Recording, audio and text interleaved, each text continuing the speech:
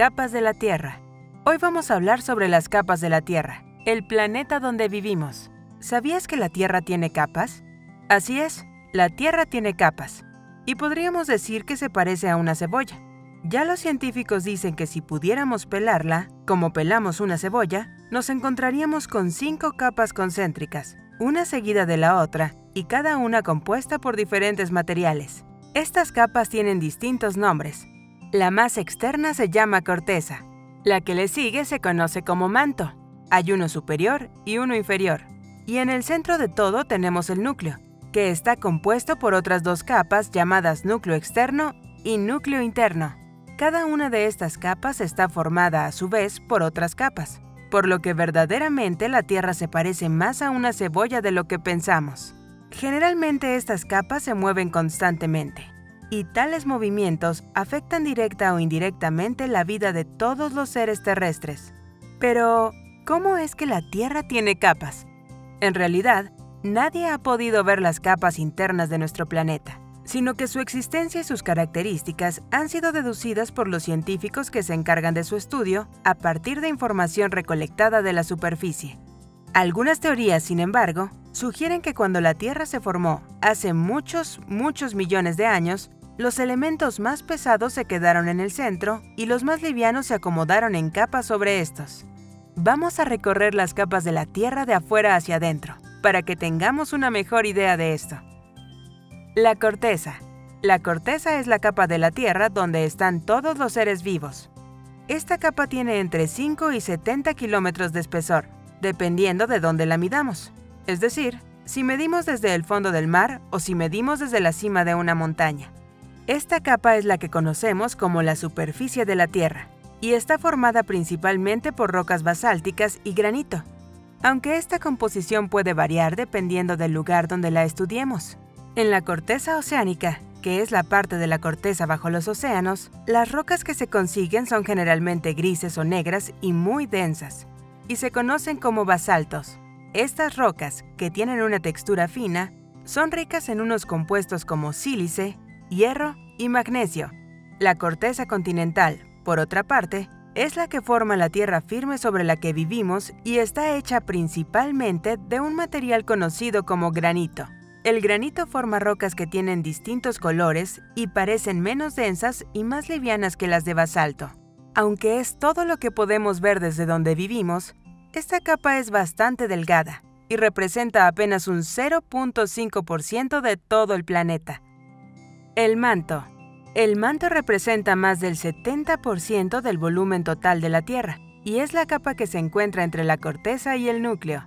A diferencia de las rocas que se encuentran en la corteza, las rocas en el manto están en un estado conocido como semilíquido o viscoso, pues están sometidas a las altas temperaturas que provienen del núcleo y a la presión de la corteza sobre ellas. Está compuesta principalmente por rocas ricas en elementos como sílice y el oxígeno, y algunos científicos la consideran dividida en 2 capas. El manto externo o superior es la que está más cerca de la corteza, justo por debajo, y forma con esta las placas tectónicas. Tiene alrededor de 350 kilómetros de espesor, y el movimiento de las placas tectónicas puede generar los fenómenos que conocemos como sismos o terremotos en la superficie. El manto superior está formado por 2 tipos de rocas diferentes, y está separado en 2 capas, la litósfera y la astenosfera.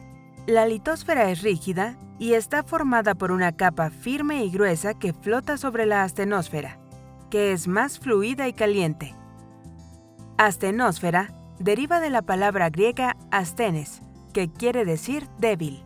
Las temperaturas que pueden encontrarse en esta capa superan los 1400 grados centígrados, como si fuese un material viscoso que se moviera lentamente. El manto interno o inferior es la capa que está más cerca del núcleo y tiene un espesor aproximado de 2500 kilómetros. Esta capa es más sólida que el manto superior, pero también se mueve lentamente como un fluido viscoso, así como el manto superior. Esta capa es la responsable de la formación de los volcanes y está formada principalmente por elementos como magnesio, sílice, oxígeno, hierro, calcio y aluminio. estos últimos tres en pequeñas cantidades. La temperatura que puede encontrarse en esta capa supera los 2200 grados centígrados. Eso es muy caliente. El núcleo. Si pensamos en la Tierra como un huevo hervido gigante, diríamos que la yema es el núcleo y el resto de la clara endurecida a su alrededor representa las capas más superficiales que acabamos de describir.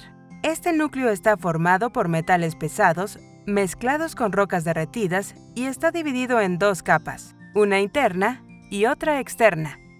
El núcleo externo está formado por hierro y níquel fundidos, que se encuentran en estado líquido o semilíquido y tienen un espesor aproximado de 2200 kilómetros. Decimos que la mayor parte de la Tierra está formada por esta capa y el manto inferior. Como dijimos hace un instante, el movimiento de esta capa genera lo que se conoce como el campo magnético de la Tierra, que protege al planeta de la energía proveniente del espacio que puede ser peligrosa. El núcleo externo, o la capa externa del núcleo, está justo por debajo de la capa inferior o interna del manto. La temperatura de esta capa puede variar entre los 2200 y los 4900 grados centígrados. El núcleo interno, en cambio, está formado también por hierro y níquel, pero en estado semisólido, y se piensa que tiene cerca de 1200 kilómetros de espesor, tan grande como la Luna. Esta capa de la Tierra, además, es increíblemente caliente, casi tanto como el Sol, y es la que provoca que tanto los metales en el núcleo externo como las rocas en el manto interno estén en estado semilíquido y semisólido. Las temperaturas son tan altas como los 5000 grados centígrados, y los científicos suponen que se trata de calor que quedó después de la formación de nuestro planeta. Vaya que son interesantes estas peculiaridades de la Tierra. Es por eso que tantos científicos dedican muchos años de su vida a estudiarlas, ya que muchas veces estos estudios permiten predecir algunos eventos y fenómenos naturales y entenderlos mejor.